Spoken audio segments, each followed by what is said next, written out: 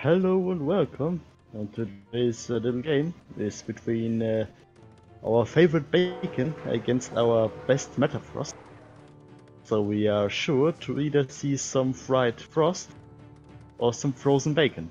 And I'm very interested in how that's gonna look because we have 15 peacetime and 5k, I think. This is season clash rules, I don't know. I don't know about the golden grid rule. This is the end tournament, by the way. And I'm Imperator Ricardo, not Call of It, just because everybody just asked it. Or thinks that I'm Call of It, which I clearly am not.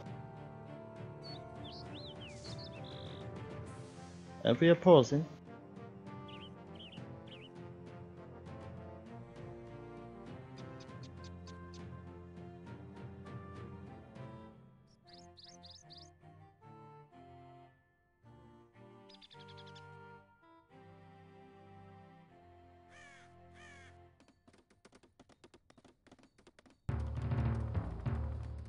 So we are back without pausing.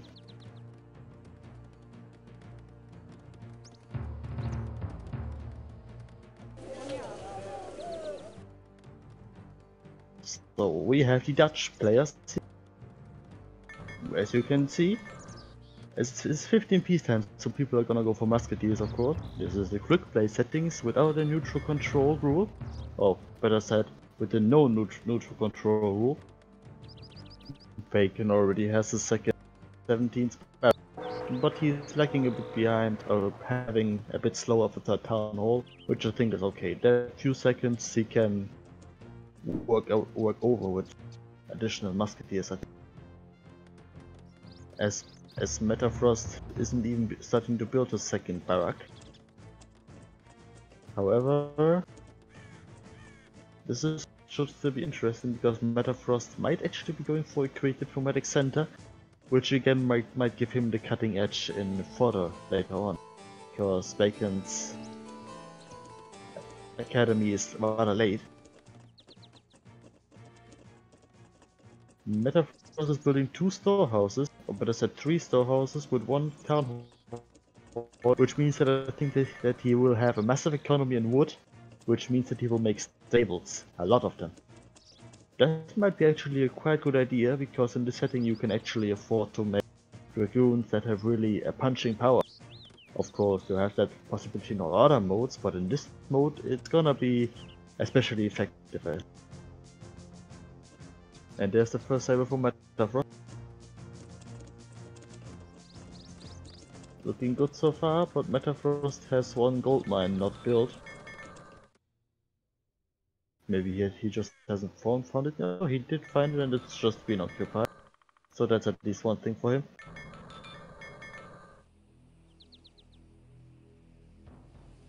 And the way that Bacon doesn't have a stable yet, I think he might actually be going for a quick third barracks. He upgraded his gold mines, even though he's letting a few peasants stand outside of a gold mine now without having anything to do. Wasting a little bit of production time, which I think isn't too bad. It's just 5 peasants and the time they have to wait isn't ultra long. Plus, if they wait there, they are faster available to go into the mine, so they can produce gold faster.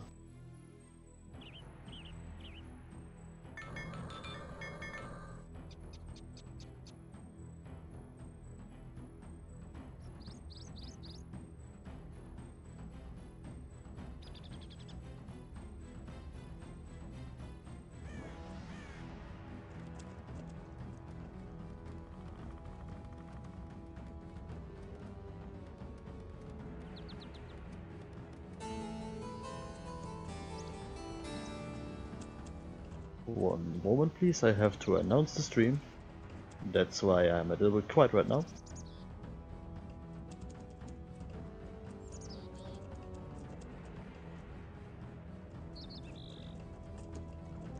Alright. I announced it. And I think it's a good time to once more announce, because I'm sure that not everybody of you is instantly just gonna be there. I am Imperator Ricardo, I'm not Call of It, I'm not British, I'm Roman.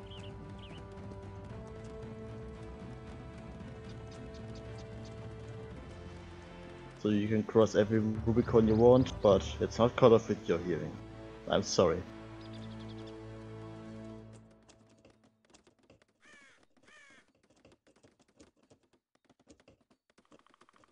Bacon is building his first stable now, but considering the amount of gold he is collecting, and considering he got his wood upgrade, he might be trying to sell wood to get gold to make a third barracks. Which would be an interesting tactic, because he might be he is kind of neglecting his food economy. Though, I'm not sure. He's building a second stable, so that might actually be indeed for stables. Or a diplomatic center later on, because you can also sell wood to get a diplomatic center. That's quite a viable trade. I think as far as I know, wood is a better trade code than food in the early game. Changing with the 18th century, when your food economy gets a massive boost with the 18th century food upgrade. So you can collect more food than wood. But in most cases, food is just superior to everything because it's easier to protect. It's mostly near your barracks. Your peasants are protected by these barracks and your army that's nearby. So there's almost basically, if you lose your food economy, you are basically already dead. Because your army is dead, your peasants are dead, there's nothing that can save you anymore. And Bacon has surpassed the 10,000 gold, which means that his third barracks is gonna arrive very soon. But none are actually... Well, I must be blind, because they both already have their diplomatic center and I didn't see it. Looks like Bacon just traded something for stone. But he needs a little bit more stone and he just did that. Now he's building his third barracks. Which means that yes indeed he's going for more barrack units, which is the same thing I would do, to be honest. But we'll see how that works out, because Metafrost also has only... No, he has 3. But he has a lack of infantry. Which means that his main army in the main engagement will perform a little bit worse. He might be able to get a little bit of a head start with his dragoons, because his dragoons are more numerous. But considering this number is far lower than the musketeers, of course. Dragoons have like 3 times the production time of a Dutch musketeer. Yes, exactly 3 times. Dutch musketeer is 5 seconds and a normal dragoon without any upgrade is 15. So he's gonna struggle behind. He has to somehow get around the army of Bacon, or he uses cannons and walls, but I think that's a little bit risky. It's possible though. It's not like that's absolutely a no-go.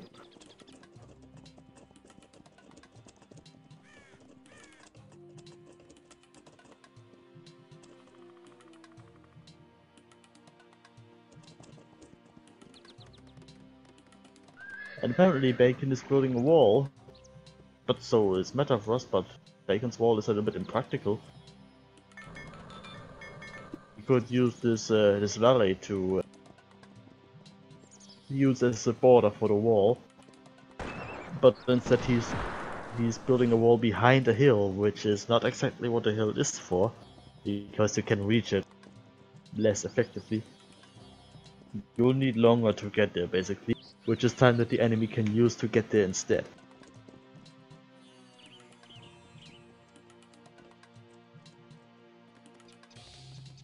Looks like Bacon is upgrading his mines nice and all, but Metafrost had a population limit shortages for a moment. For a longer moment apparently. That's a little bit of a kickback, but it's not too much that it's critical. It maybe was for like half a minute or so. That still was like 12 musketeers or so, and surely 1 or 2 dozen of mercenary round trees and a few dragoons, but nothing major, as I said. He can still pull back up, I think. Metafrost has his artillery depots. He's producing cannons, though he has none right now. Bacon has 1 artillery depot too, and he has 2 cannons already. because he researched some of the faster building upgrades and one cheaper upgrade. So I think the cheap artillery upgrade in this case is not as important as the building speed upgrade. Simply because of the fact you can make more cannons in the time, and the resources, your economy should be fairly able to support the building of the cannons when you actually plan to use them. Otherwise you are on the very wrong course. If you build cannons with an economy that can't even support them, that's just bad. There's a second artillery depot. I don't know for how long that's been there, but now it's there. How vacant it is. It looks like Metafrost is gonna try and use a camping strategy, because he has this nice hill and the opening in the wall, which is way far away from the hill, which is not as good. However, it might be a better plan than what Bacon is trying to do. He is getting shelled and lost the Dragoon and the Round Shear and 2 Musketeers.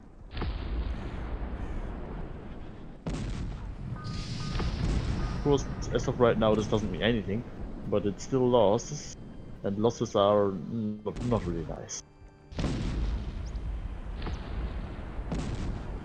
I don't know what Metafrost is trying to do, or what Bacon is trying to do. I think he's trying to shell the cannons of Metafrost, which are moving quite a bit forward.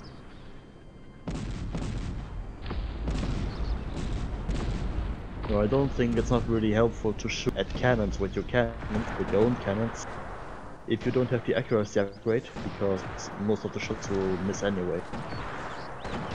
You need the accuracy upgrades to hit the cannons or ships if you want to make a naval battle.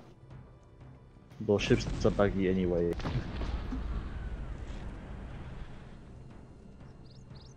With their 100% accuracy cannons.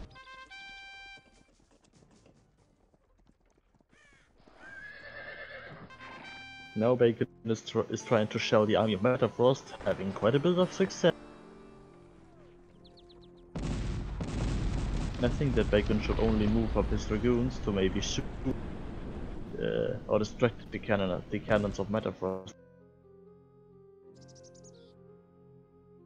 Perhaps Bacon should go for howitzers as well, just to have something that can potentially damage the cannons of Metafrost. If they hit this, and Metafrost is going for neutral control, looks like it's allowed when the peacetime is over.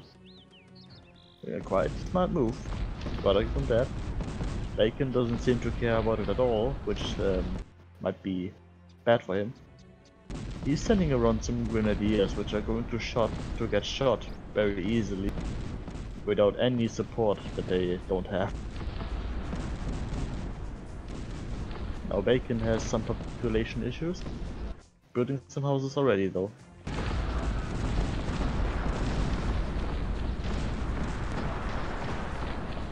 And it does appear like Bacon's economy is a fair bit stronger than Metafrost, but I might just misjudge this one. A great back and forth, Metafrost wasting an entire barrage of cannons, whilst Bacon is shooting the palisade wall. So now he's hitting the army, with a bit less success than Metafrost, but it's still sharding the army, which is indeed helpful. And Metafrost is moving some cannons dangerously close, but Bacon doesn't notice this. Oh, Metafrost captures some Bacon's cannons with the Round Shear. Bacon's management of artillery clearly starts to lag at this point, and now Metafrost is surrendering some cannons to Bacon instead. I think they are close to the Round Shears, and they just refuse to get captured. That's a problem that I often see with marketplaces and other buildings. You can have as many of your own soldiers near them, and none of your own there, and they still won't get captured. But eventually, if that only happens to me, the enemy always captures my stuff.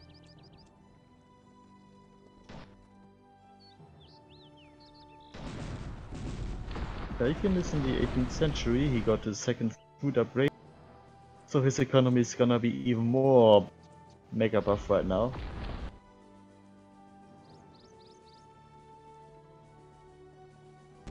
His economy is gonna be more meta buff. I'm funny today.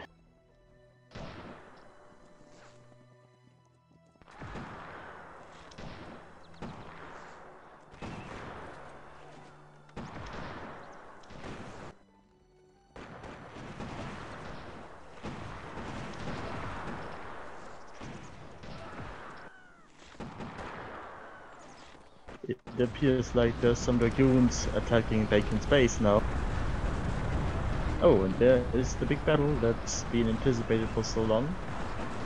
It doesn't look good for Bacon in the beginning already, but he has a nice formation of musketeers nearby. Oh, that's not a formation, it's just a bunch of musketeers. But they are very spread out. Bacon is going to win the left flank, but the right flank is still indecisive. Oh, but with this cannon, with these cannon shots, there's almost no way that Bacon is losing this engagement. Especially with the reinforcements coming in, so that's already... Oh, actually, is it? Bacon is moving his musketeers into the wrong direction. No, that's not possible to be won for Metafrost here.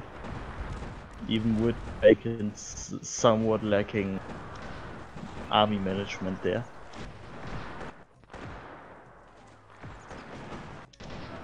He still managed to win, and that's at least something. Whilst Metafrost Dragoons are still trying to raid Bacon, without any success that is.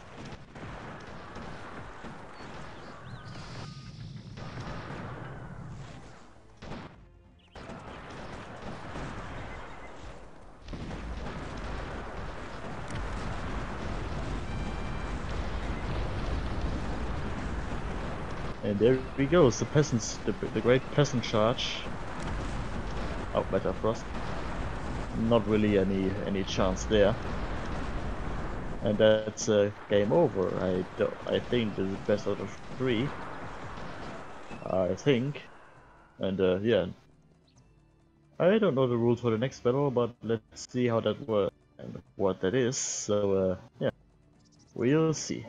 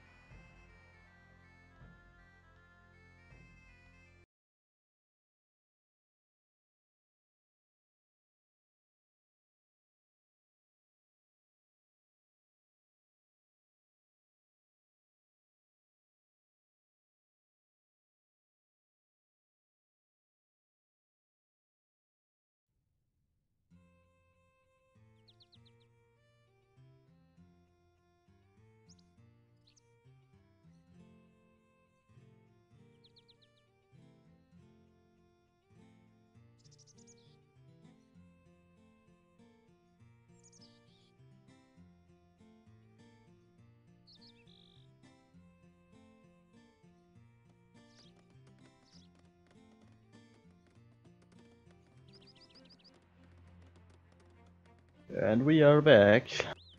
This time with 0 peace time and 1000 resources. And Spain. Unfortunately, there's no Aztecs or Mayans here, so Spain will not be as successful as usual.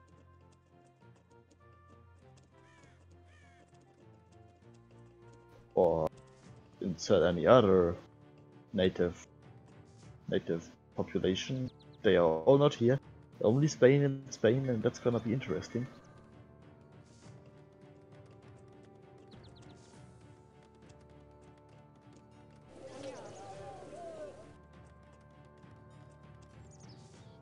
And I bet the stats are gonna be very similar.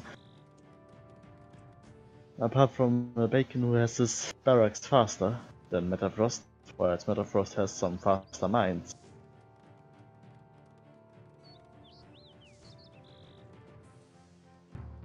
Well, sort of. Bacon also mines fairly fast. And of course, we are going for the costly pikeman. Or coslete. I don't know how to spell that, I don't speak Spanish.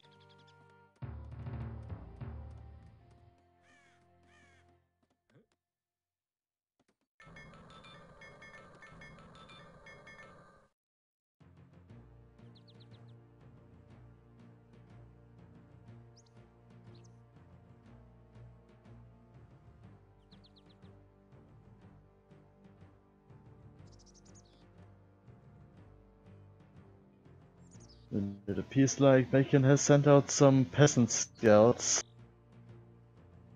A very questionable decision in my opinion. And somehow he manages to send out one pikeman guard without having too much issues to connect everything else.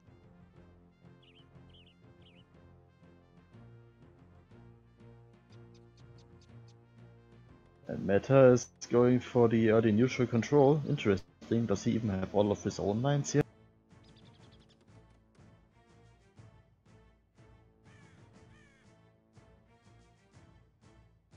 No, he doesn't. I see one gold mine on Metafrost territory that is not in his control yet, so I think his neutral control is a very strange way to progress here. At least this early. He could have gotten a faster gold mine and already collected a bunch of gold, but that wasn't in his plan apparently.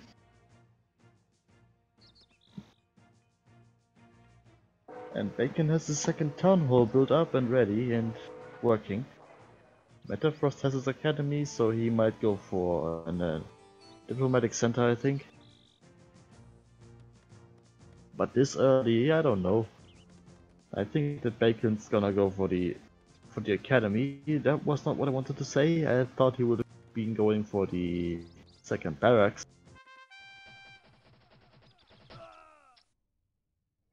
However, since Metafrost only has one town hall, he's gonna have a severe economical disadvantage against Bacon here.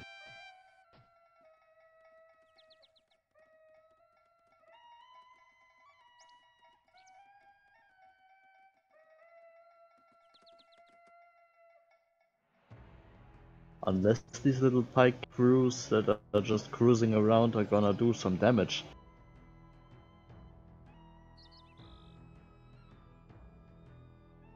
And someone's cooking really nice food outside.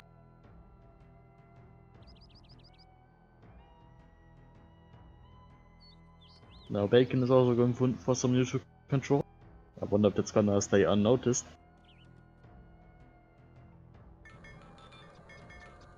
Apparently not from Bacon's side, because he's sending out a little bit of a raid detachment against Metafrost gold mine. And Metafrost is building a diplomatic center, so he did in fact had this plan. What about Bacon? I don't know. He spent all of his gold somewhere. For a diplomatic center, it's interesting. Though I would say that Metafrost is building siege Cossacks. That wasn't what I expected. I rather expected a bunch of infantrymen and some archers, to be honest. But Bacon is also going for siege Cossacks. Interesting. Well, none of the pipelines have any upgrades yet, so I think that's still a valid path to choose apart from Metafrost Spike. These are a little bit upgraded by now. And Bacon blew up the gold mine of Metafrost that he captured before it was recaptured.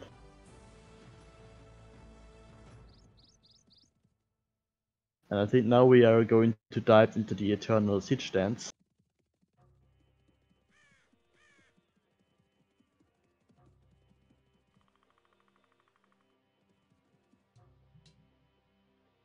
Bacon almost intercepting them.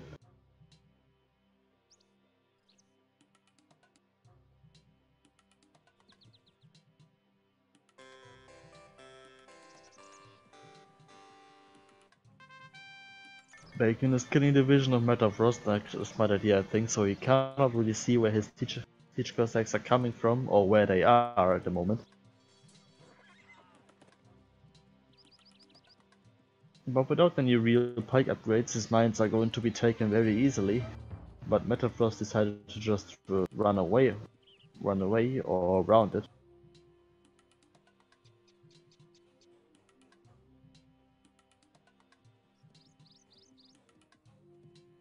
And Metafrost is starting the first big attack on the gold mine. I think that's a 15 formation. He's baiting him around the gold mine. The peasants are trying to escape, but they are taking all the pikes with them. But fortunately for them, since pikes are slower than peasants, or peasants are faster than almost every land unit apart from the Scottish sword landsmen, they survived, and Bacon is not gonna blow up this gold mine. He's letting it get captured. I think he wanted to blow it up, but he forgot about it. Now Metafrost is building some archers and infantrymen, and I think that we are going to see the one thing that I cannot really learn for myself.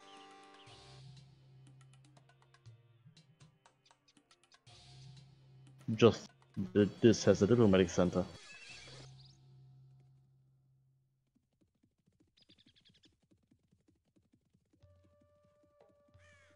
Bacon is streaming some infantrymen into Metafrost infantry formation.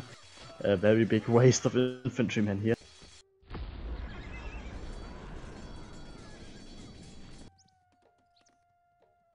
Maybe this little pike formation will do something to get a bit of archer support.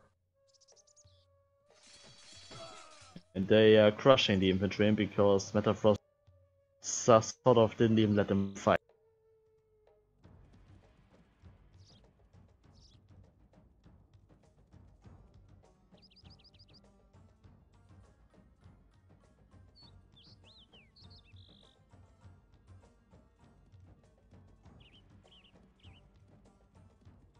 But fortunately for Bacon, since he still has the town hall advantage, because Metafrost still only has one, and I don't think that's gonna change. If he manages to keep up the pace right now, he's just gonna roll all over Metafrost with superior upgrades and superior pikemen therefore. Maybe even more pikemen in the stable, perhaps. Things are, it doesn't look good for Metafrost at all right now, but the things can still change. One nicely placed raid and things might look very much nicer. However, for that to happen, he must first get that far. But Bacon doesn't seem to be too wary of that raid that's coming in on the right side. He seems to be more busy with the one on the left side.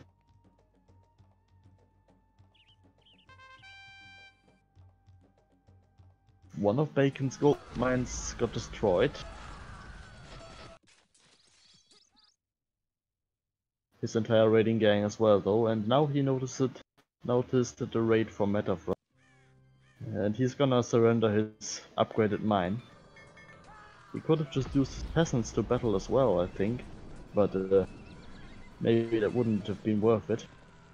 But he's just losing gold income, and I think that losing a little bit of food income is gonna be more worth it, or would be more worth it, but he decides not to take that approach.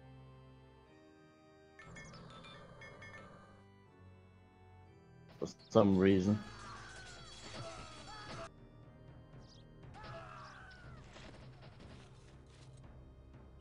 And now he's walking his men into the raid.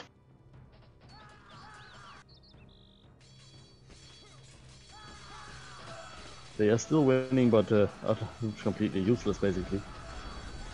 Now there's a battle at Metafrost base, which is going to repel. He has the fair pike advantage and the home advantage at that, but he lost the gold mine.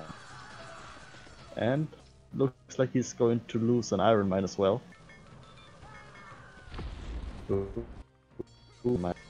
don't know if he destroyed much more. Metafrost still hasn't taken this one gold mine that's next to his base.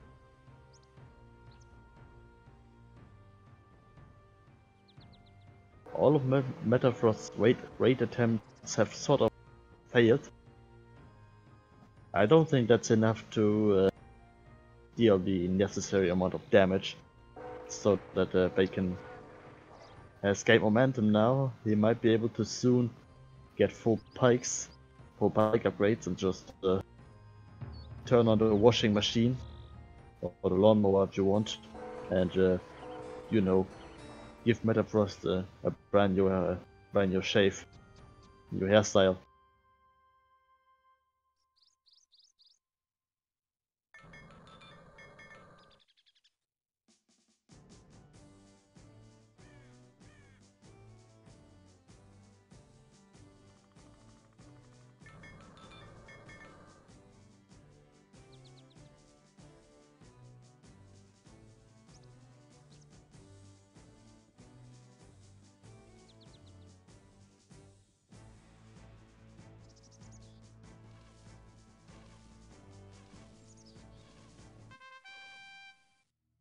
Now Metafrost is going to try the exact same thing as last time. Maybe he will have more success this time, but I don't think it doesn't look good for him right now. Bacon is on the way to full pike defense, which means that full pike attack is not too far either. But he's conducting a siege raid, and Bacon is not worried of this at all. Not even as the siege are riding into the peasants, trying to kill the peasants, but that's a complete waste, because peasants can kill siege Cossacks easily.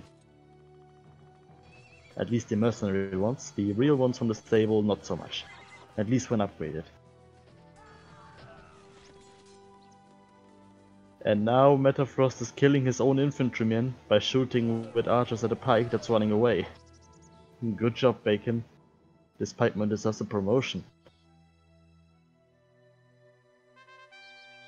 I'm gonna select him and see what happens to him over the course of the game.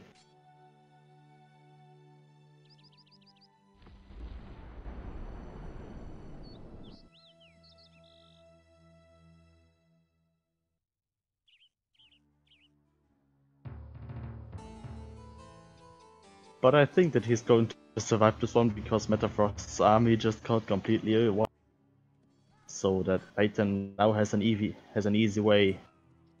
game to just go in and make Metafrost never return, basically.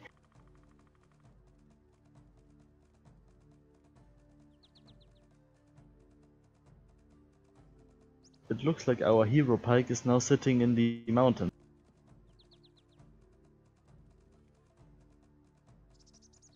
Metafrost trying to raid Bacon's gold mines in the neutral territory, but since Bacon's pikes are so well upgraded, they are completely failing. And the hero pike just has been assigned as a guard, apparently. Early retirement, I'd say.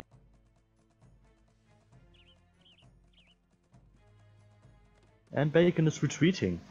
Some odd reason. Maybe wants to meet up with some additional forces. Because at least on my end, the score does not look well. Actually, for some reason, Metafrost has a higher score than Bacon. But that's probably just one more of these stupid client bugs.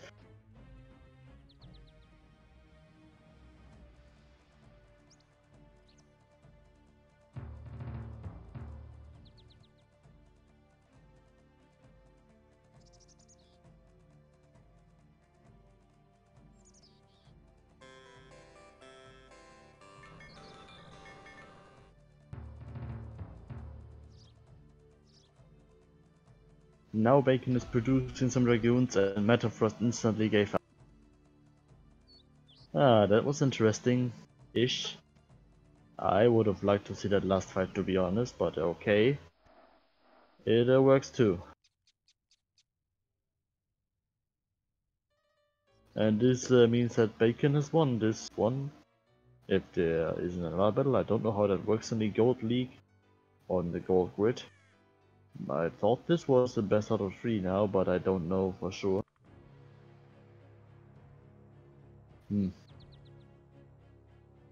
Yeah, I think that it's over now because yeah, best out of 3 I guess. So yeah, thank you for the... I don't know if something continues next, but thank you for being here and well, have a nice day I suppose. And I'll see you next time when something goes down here. Bye bye.